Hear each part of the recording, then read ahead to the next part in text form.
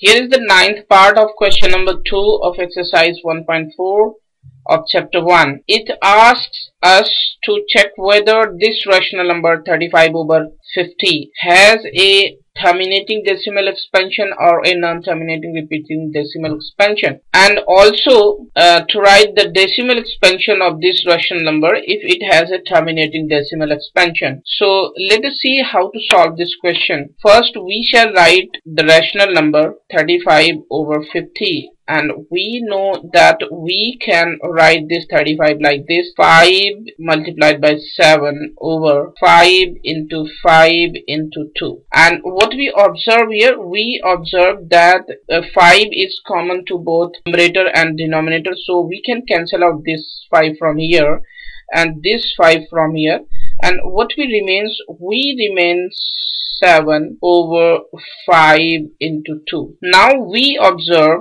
that the denominator is of the form 2 to the power m multiplied by 5 to the power n. Therefore 35 over 50 has a terminating decimal expansion. So 35 over 50 has a terminating decimal expansion, and now we shall move to the next part of this question. We shall write 35 over 50 into its decimal expansion, and we know that 35 over 50 can be written as 7 over 5 into 2, and we can write this 7 over